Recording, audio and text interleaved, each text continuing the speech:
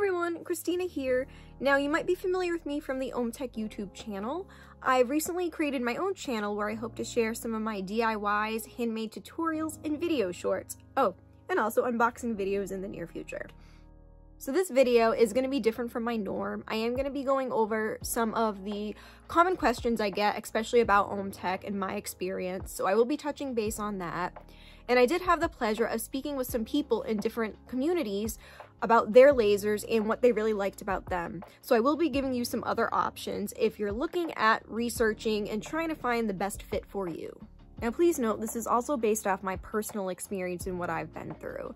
Everybody has a different opinion and thought on, the different machines that are out there. So again, I cannot stress enough to just make sure that you do your research, and the best way to go about doing it is join those communities and speak with people who have different machines, especially the machines that you're looking into. Aside from this video, I will be kind of providing a little questionnaire that you can download and print to kind of go over some of the questions that you should ask yourself when you're starting out. I'm just going to do a little intro now about, me and my history, just to kind of give you an idea of my background and where I'm coming from.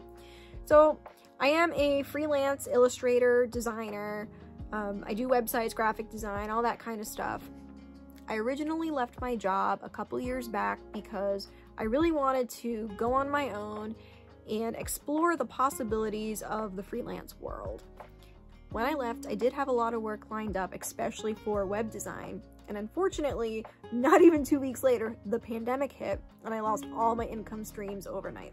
So as a last-ditch effort, I actually got my laser, and that was actually a life-changing opportunity for me.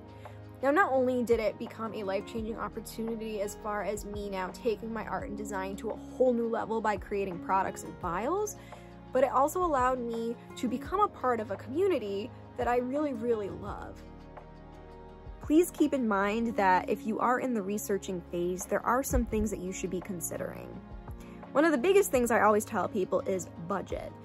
It's great to have a budget and a plan in mind because this is going to tell you what you can afford as far as a laser goes. If you're only approved for a few $1,000s, chances are you're probably not going to want a $15,000 laser, as great as it would sound. Now, maybe you want to hold off and wait until you have the budget for that, which is completely fine. However, there are a lot of people out there who dip their toes in the water by purchasing either a cheaper laser or more of a hobbyist machine, and then they upgrade later as time goes on and they pay their machines off.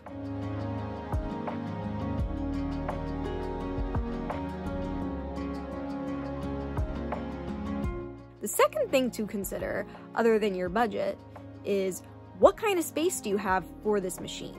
Are you looking to start as a hobby or a business? Are you looking to grow your business or get into something new? Another point I would like to stress is customer service. Are you looking for, doing it yourself and, looking in forums and watching videos to kind of get a feel for your machine? Or are you looking for somebody to fly out and help you if there's ever an issue?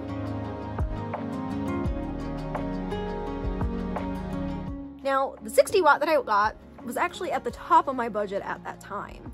So I was just kind of a little bit nervous because I wasn't really sure what to expect. And within that budget, I did also include the inline fan upgrade, which I don't know if you can see over there, but I have the inline fan, and I also had double-walled tubing that I got because I do have family members who are asthmatic, and I was worried about fumes. So that was all included with this budget. I also really liked the ability to customize my machine as I go and upgrade it as I go. I knew the parts that I was putting into my machine, I could, finagle it how I wanted to see fit, and it worked. I'm not afraid to go in there and play around with it. It's wide open, you can pretty much see everything. Now, the other part that I often get asked a lot is, did you ever have an experience with the customer service? So I did have 2 experiences with OMTech's customer service, and both of them were very positive results.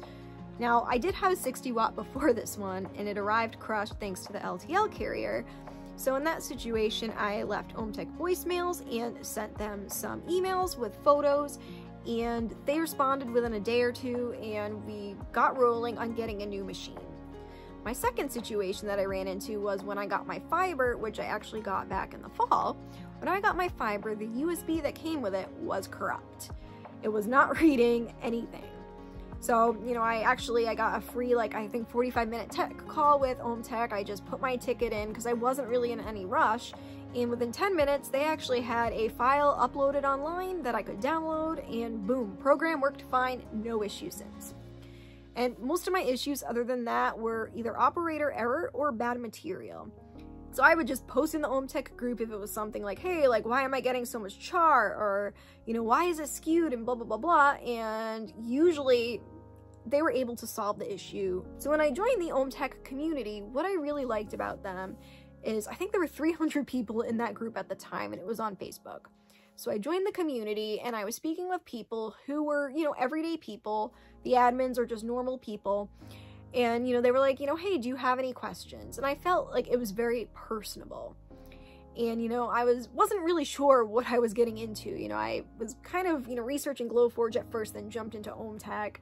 But, you know, they were talking about all these upgrades and I was like getting a little overwhelmed, and one of the admins was so kind to actually send me a video of his setup. You know, and he's not even an OMTech rep, mind you, you know, these people aren't even OMTech reps. They're just nice everyday people who want to help and contribute to the laser community, which I thought was awesome. You know, as I started learning more and kind of going through the group, I was like, you know, this is the company I really want to support because I feel like I can understand their value. And overall, my experience was very, very positive from the community. Now that I've actually gone over the pros and what I really like about OMTech, let's talk about some of the other laser companies that are out there. Now, I'm not going to go too in depth because I really can't speak to experience from those machines as much as I would love to.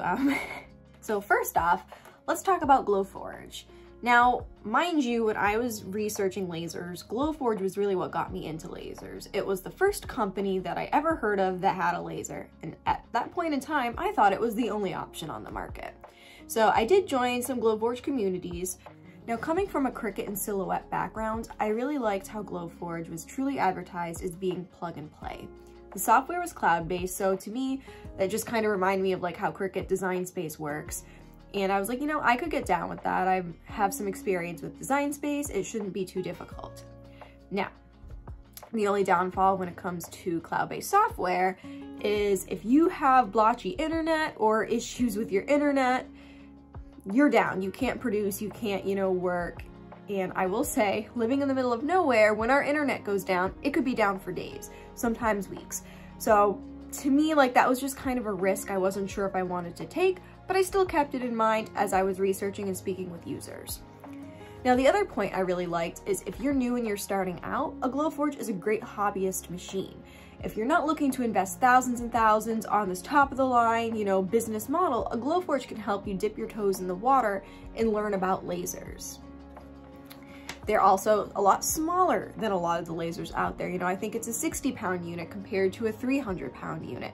You can put it on a desk, you can put it in your office, providing you have the right ventilation.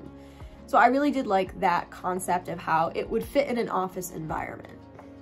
And last off is what you see is what you get. You know, you don't have to worry about all these external components, buying all these chillers. I do believe you can do the inline fan upgrade if you choose, but other than that, it's all kind of right there.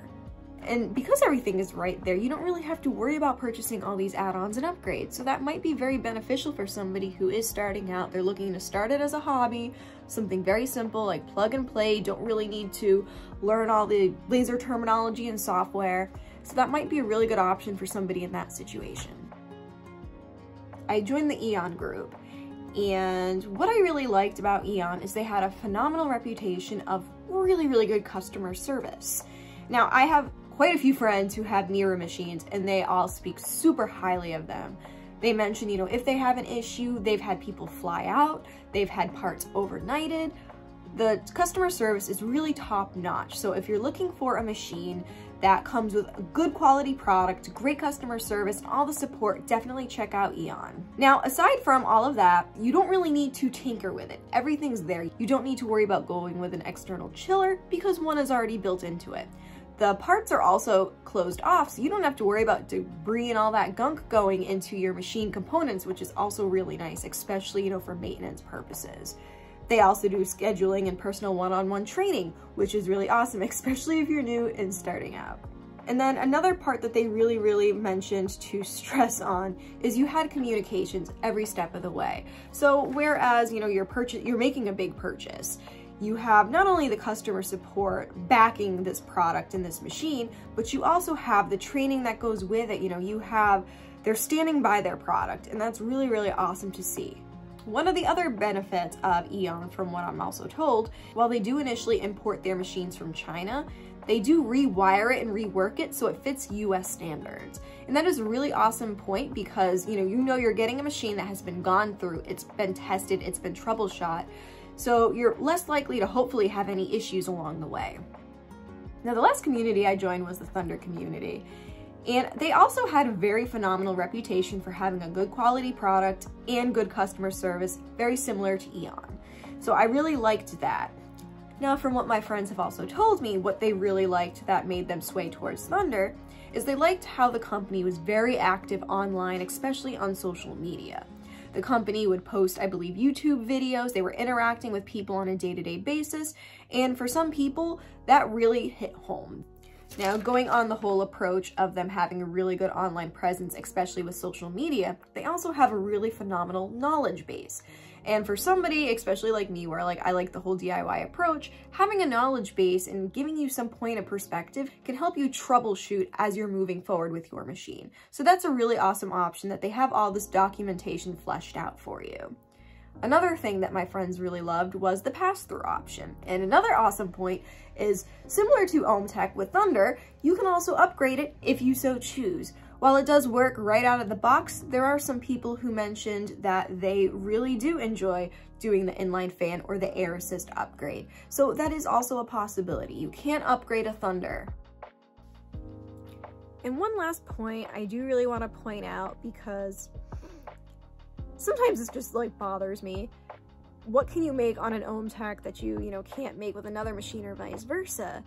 And I feel like, if you have your machine dialed in, you're making a quality product, you can't tell if that product is made on an OMTech, a Glowforge, a Mira, or a Thunder.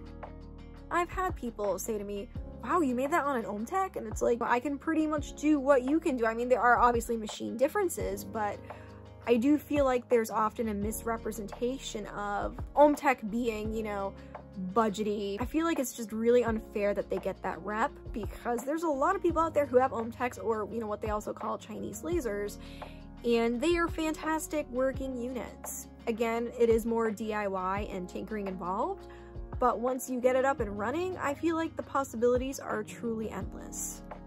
So hopefully this video has helped inspire you during your laser research phase. Again, like I said, I can't really speak to other companies because I don't have a different machine. I only have experience with OMTechs. So a lot of, these points that I'm calling out in this video are from me speaking with members, are of me speaking with different people in the communities. Just as the admins in the OMTech group helped me out when I first started, I would like to help other people out as well. Yeah, I hope that you stick around my channel and find some of these videos helpful, and I'll see you around.